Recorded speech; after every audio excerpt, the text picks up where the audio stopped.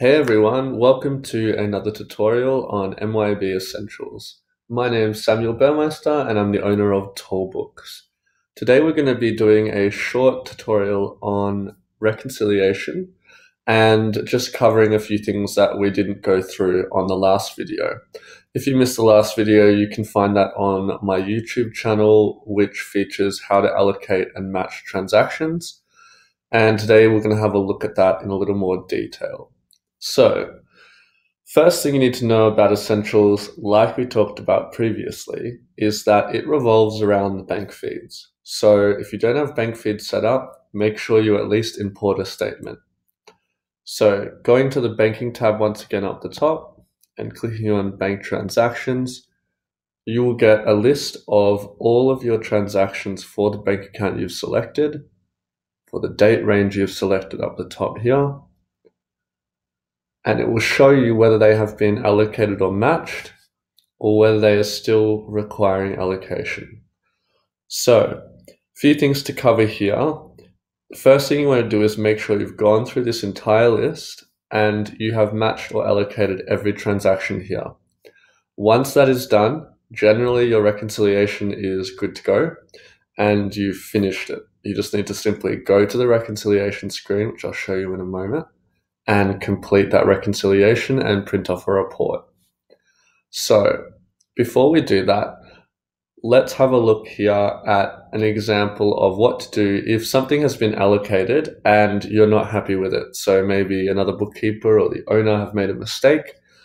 There's nothing wrong with going in here and altering that on the spot.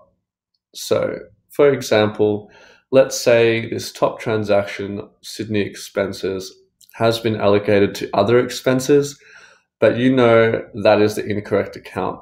You can come over here and click the X next to that transaction, and that will automatically go back to allocate me. Now, simply select allocate me and choose a different account. Maybe in this case, we're going to put it on something else. We'll just call this sundry expenses for the example. And there you go. It's allocated to the other transaction. The other way you can do this is simply clicking on the name itself and dropping it down to change it. Simple as that. Obviously, once you have unallocated the transaction, you have the option to drop down this arrow on the right-hand side for more options. So always remember that. You can also leave a note. So this is very handy. Say you want to leave notes for the client. You can say, what this was for, save that. And so anyone that logged in will have that visible there below the actual transaction. So that one's quite simple. In the advisor version as well, you'll have a little report up the top right-hand corner here where you can send a list of all of these unallocated transactions. So simply selecting unallocated transactions, you can go up here and there will be a report that you can print. I'm in a demo version here, so it doesn't have it, but that is now available for partners as well. So very handy.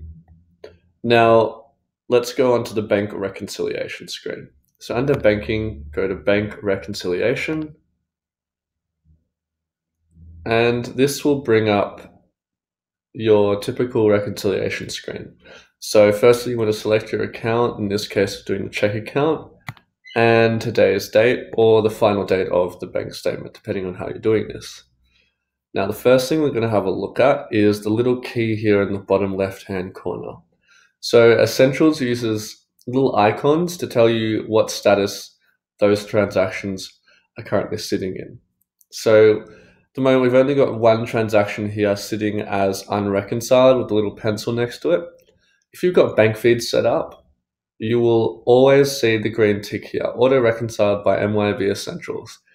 Simply means it's come from the bank, it should be correct. If it's not, delete the transaction that you've manually entered. Maybe there's a duplicate because they've entered a transaction and the bank feed has come through. Delete the manually entered one and match the one that came through from the bank. So anything auto-reconcile, it's not something to worry about. You simply need to go to that bank transaction screen that we were on and make sure you've matched or allocated that transaction correctly.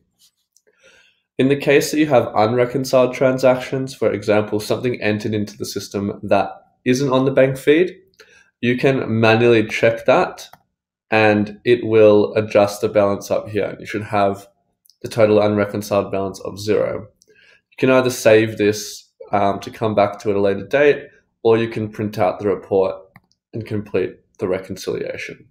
Simple as that. So basically, we've just covered the key in the bottom left-hand corner, showing you different types of transactions, how to reconcile, and most importantly, that everything revolves really around the bank transaction screen. Make sure, once again, you have the correct option selected here. So maybe all transactions if you want a good overview, the right date range, and the right account. Everything in bank feeds revolves around the correct date, the correct account, and the correct amount. And there you have it. That's reconciliation in MYOB Essentials.